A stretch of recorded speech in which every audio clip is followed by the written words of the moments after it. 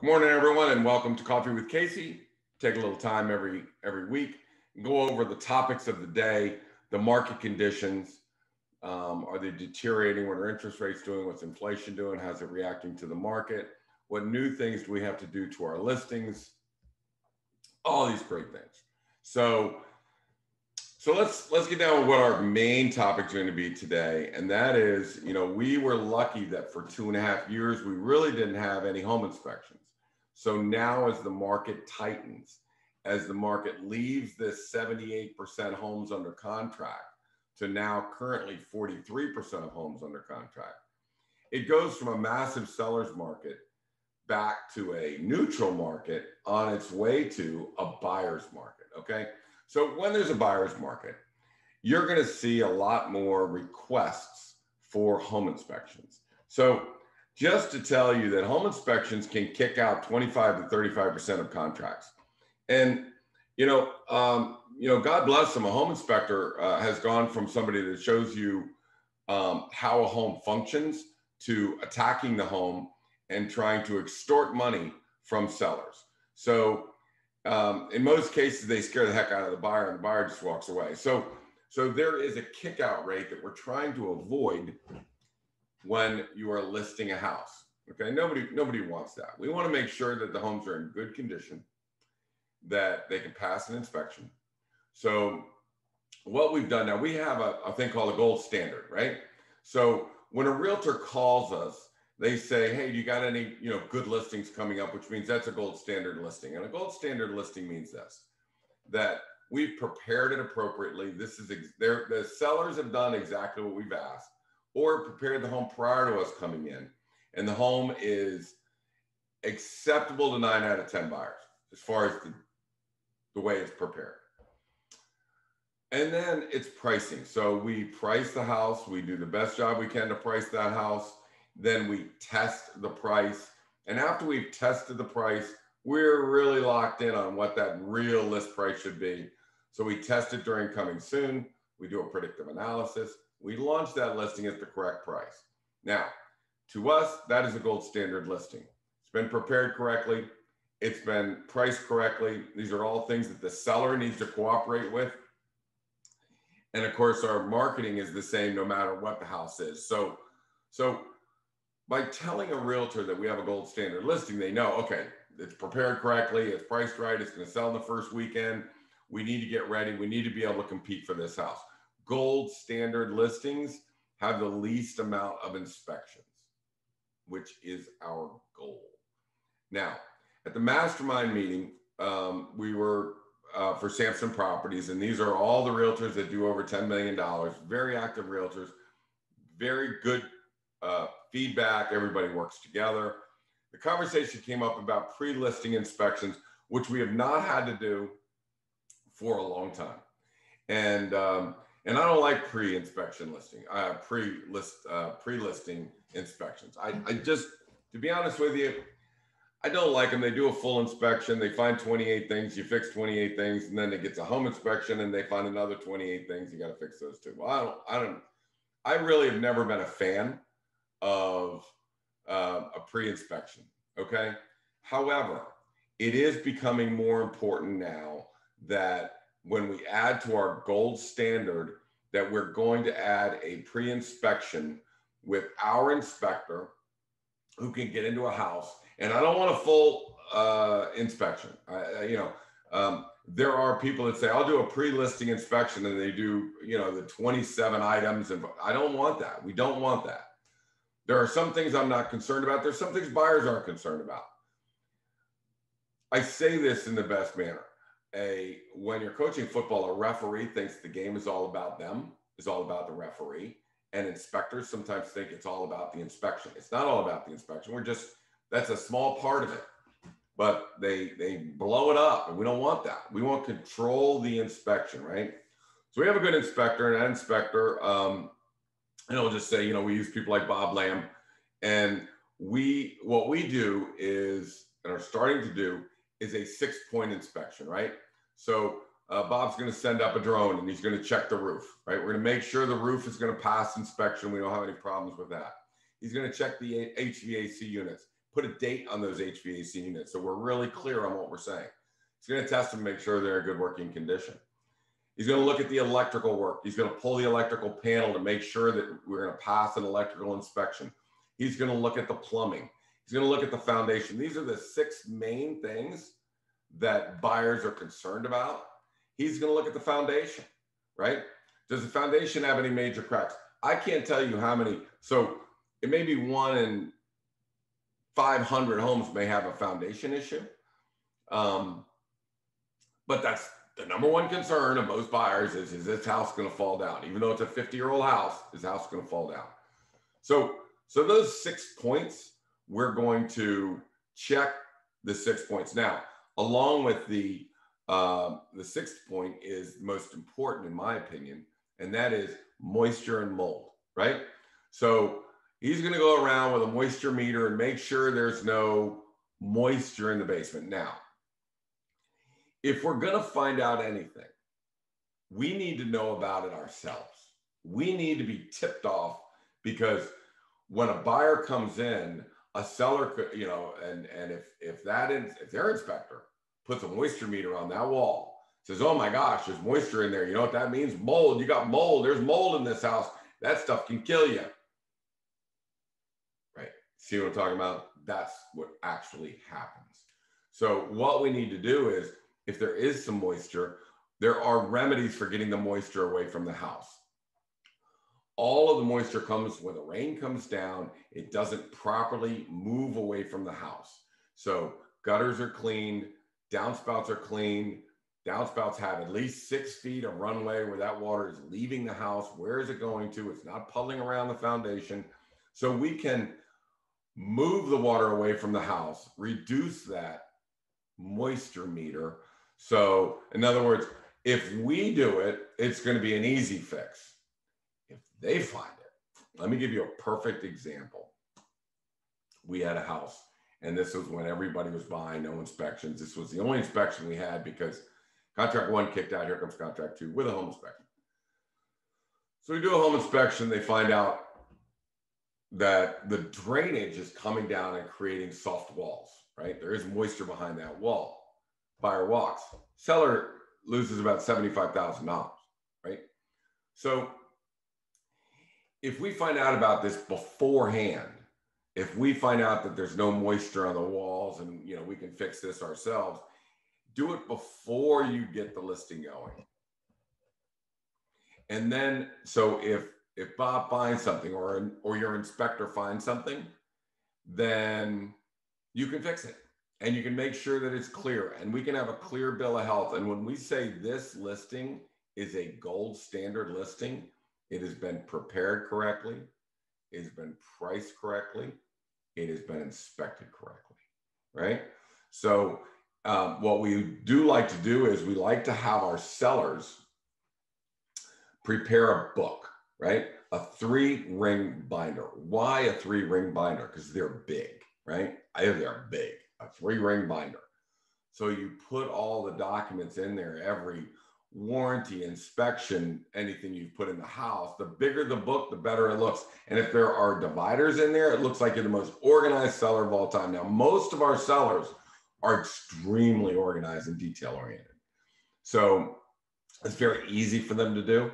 Most of them have already done it, but I wanted a 3-ring binder because I want it to be sticking out like a sore thumb in a house that, look at how well maintained this house is. On top of that book will be our pre-inspection. We'll say, we've had a drone up on the roof. We've checked the inspection, the electrical. You're not going to burn, the house not going to burn down. We've checked the plumbing. There's no leaking going on. We've checked the moisture and the mold. There's nothing going on there. And we know the identities of the HVAC units.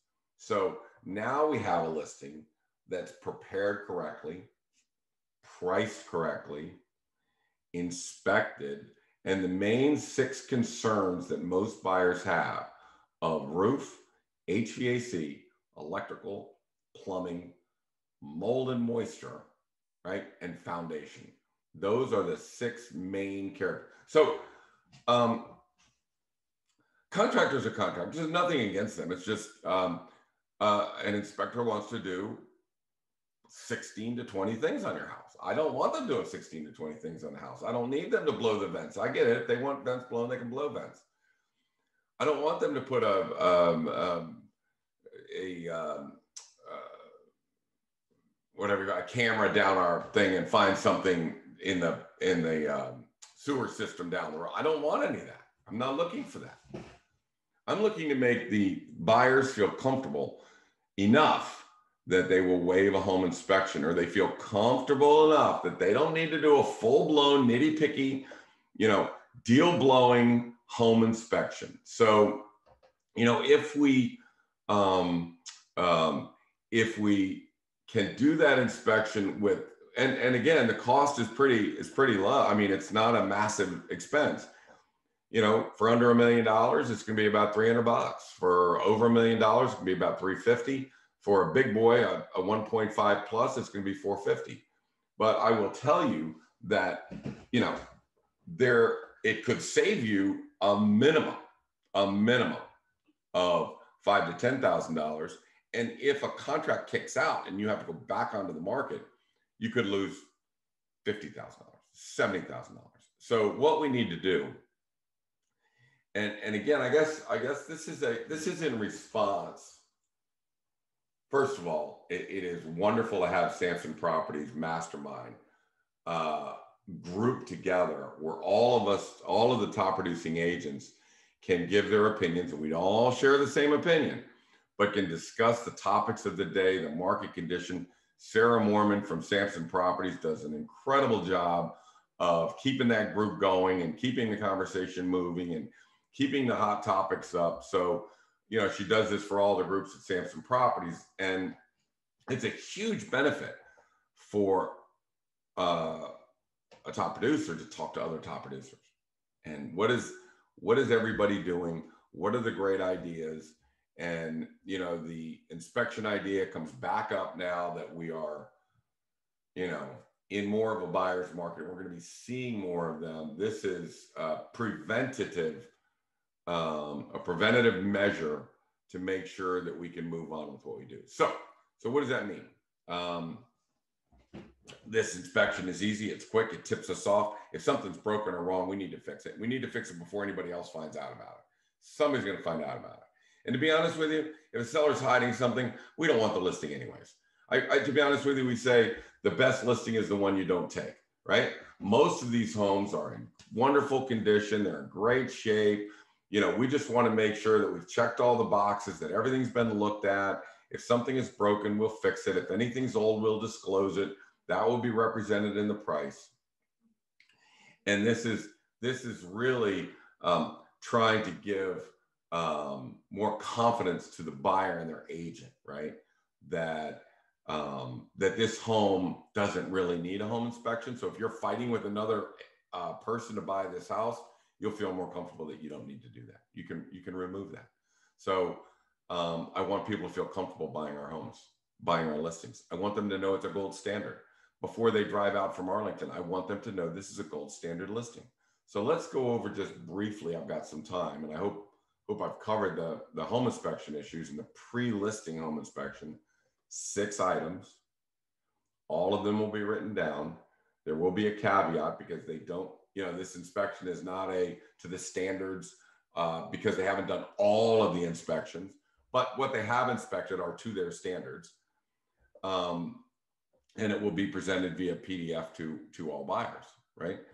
So let's go back and find out what the other elements of a gold standard listing, and why do we need a gold standard listing? Well, right now, 43% of the homes in Fairfax County are under contract. So that tells me that 57% of the homes are not under contract. I can tell you, we used to pull withdrawn and expired listings. There would be 2. Now there's 120, right? So people are failing to sell their homes. They're failing to sell for multiple reasons. It's overpriced. It's underprepared. Maybe it's got problems. Maybe it's got road issues they haven't accounted for. So we need to be more diligent.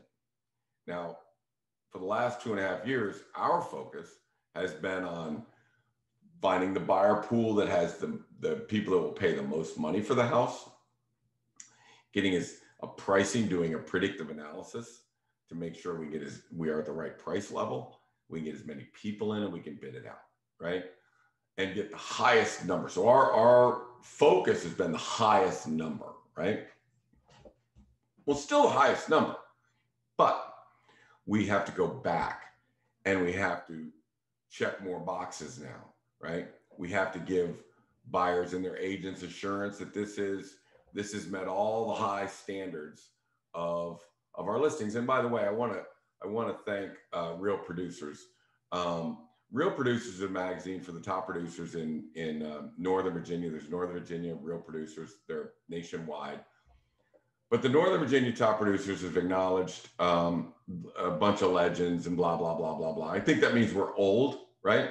So they were nice enough to acknowledge me in there. And I want to tell you, it's kind of humbling. On one side, it's humbling for them to say nice things about you. And I hope it gives sellers confidence that we know what we're doing. On the other hand, I just feel old. It makes me feel old, you know? So, but the good part about it is, and I tell this to all older realtors or legends, if you look at the people that are very successful, they may be a more mature lead agent, but they have a lot of young people there. And young people are very adept at knowing the latest styles and fashions and the way to prepare homes and what buyers are looking for, and, you know, the linear lines and the transitional look and what makes them modern, and, you know, the new marketing techniques that are coming out, the social media, the Instagram, you know, all this social. So there's always a younger person sitting next to me, and they're the ones that take the team into 2022. They're just phenomenal, right? So it may say, you know, Casey Samson legend is a team, right? The team is what makes us legendary. And I will tell you, there are some other agents in that group that I don't think do as well. And I'll tell you why I don't think they do as well. Because they've been doing something for a long time, and they're still doing 1980s and 1990s real estate in 2022. I think times have passed them by. Their days on market are 120 or 140, and they're not 4. Well, the difference is, I, as a 64-year-old, may not see what needs to be done preparing that house, right? If I didn't have Morgan or Kelly or Billy or Colby really working feverishly on how to prepare a house, I may look at that and go, looks fine to me. Well, I've said that before, and Morgan has said, absolutely not, it's not fine. We're not selling it like this. It's not going to picture well. And they're right all the time, right? So I'm not blaming the older realtors. I'm just saying that unless they have that newer taste, that newer feel, that newer look, and what's hip, they're going to say, it looks okay to me. Now, I'm a pricing expert and nothing's going to escape me. I'm a marketing expert and nothing's going to escape me. But the preparation of the home is 100% critical. Tell you why. My marketing is directed at people that are not living in this town, right? If people are living in the town and looking in the town, they're already going to see all your stuff. Don't got to work to get them. They're right there. As soon as you hit the button and add a listing, they're going to see everything like that. I'm going after people that are in Arlington or Alexandria or McLean, or, you know, looking somewhere other than where I'm listing a house. If I'm listing a house in Centerville, you know, that house may be $900,000, but in Vienna, that house is $1.2 million. So what if you take that $900,000 listing and you market it to the people looking in Vienna? There's multiple ways of doing that. And I can tell you that there's a big hand in this to, you know, Julie and the people on our team that are young and know how these new marketing techniques work.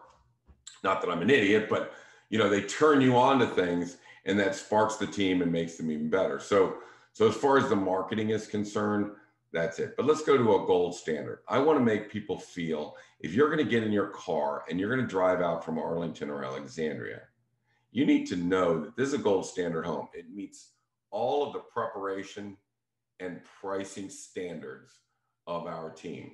And our team is going to do $150 million. They'll sell an average of 4 or 5 days. The gold standard listings, 4 or 5 days. No problem. They're going to get 100, 150,000 over list price. That's the average. I think it's 147, right? So we need to let people feel sure that we're in the 43%, not in the 57%. We need to be assured that this listing is worth what I say it's worth. I can prove it. And I will tell you, I just had a show last week on defending the price. And when somebody comes to our home, they're going to A, see that it's in great shape, so they're not wasting their time, and B, they're going to know it's priced correctly, and I can prove it. Now, a lot of agents are saying, this is really worth 1.5 million, and the buyer's going to offer them 1.4 million.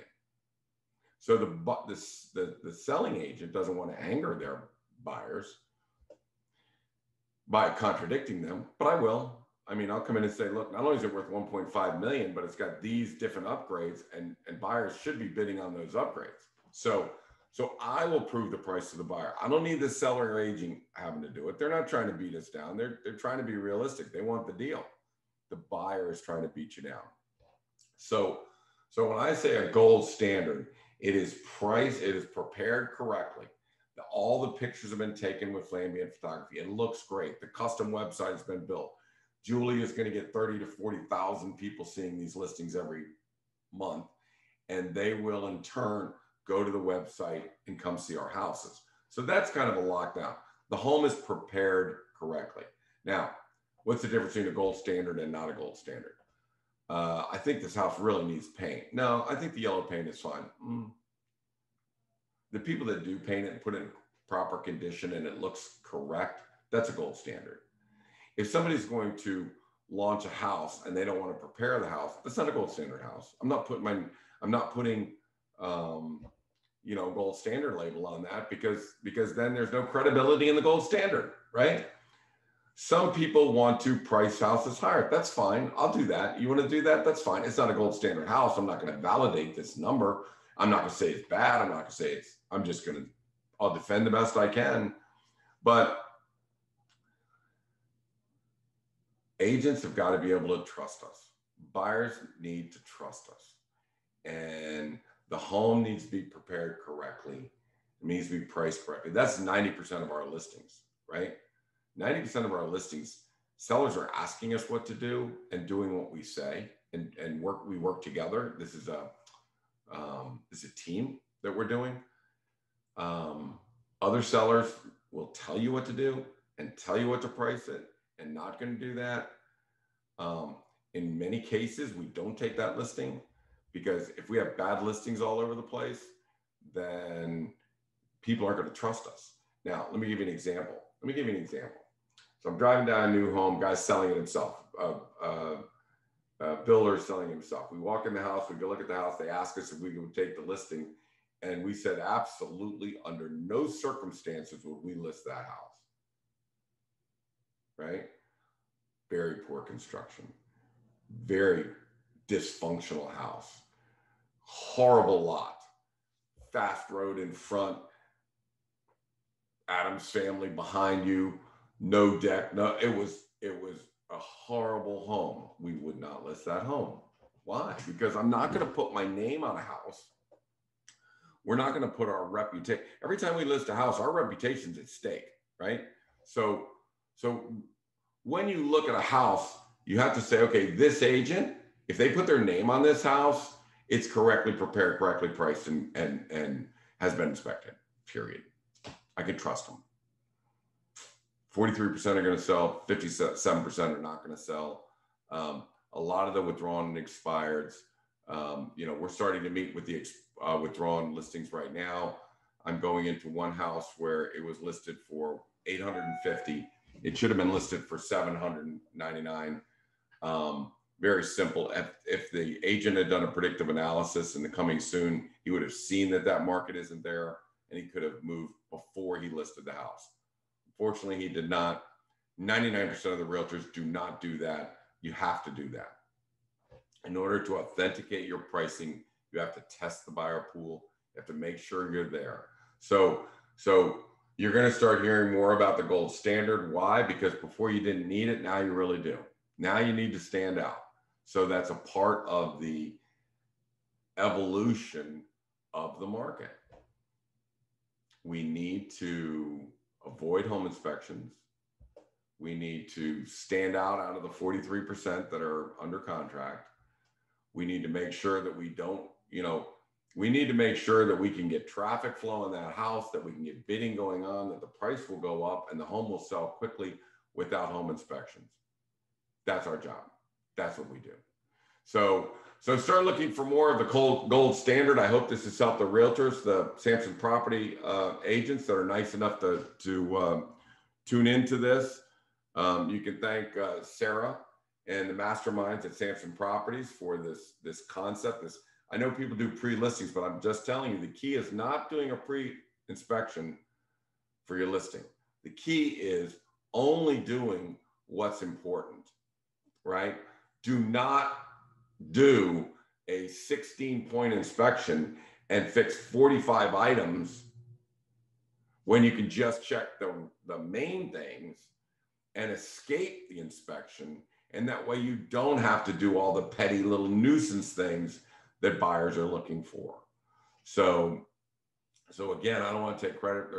There's in order for them to say nice things about you in magazines and newspapers and things like that, this massive team is behind Julie, who's been with me now for 14 years, Michelle and Sharon are all in the back room working as hard as they can. And the agents that are just magnificent, Morgan and Colby and Kelly and Pat and Billy and Pam, or did I miss anybody? Pat, did I say Pat? Or, do just such a spectacular job. So I just get to put my name on things. So if you're looking for any help in Northern Virginia, if you're listing or buying, give us a call at 703-508-2535. If you have friends or family or business associates, please don't let them run in front of the bus.